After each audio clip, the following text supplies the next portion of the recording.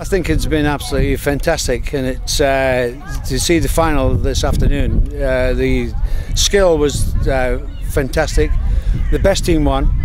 I feel a bit sorry for Dundee, but the other team, Motherwell, were excellent on the night.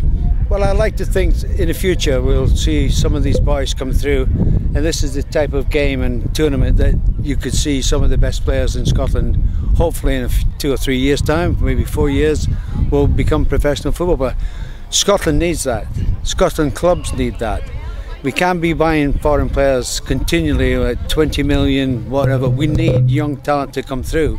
And this tournament is the type of tournament that we could hopefully will get some players, young players coming through. We need young boys to come in instead of going on a computer or whatnot, which is okay. But we need young boys to be playing football, and tournaments like this will be the answer to hopefully Scotland's teams in the future. So yeah, the more tournaments the better.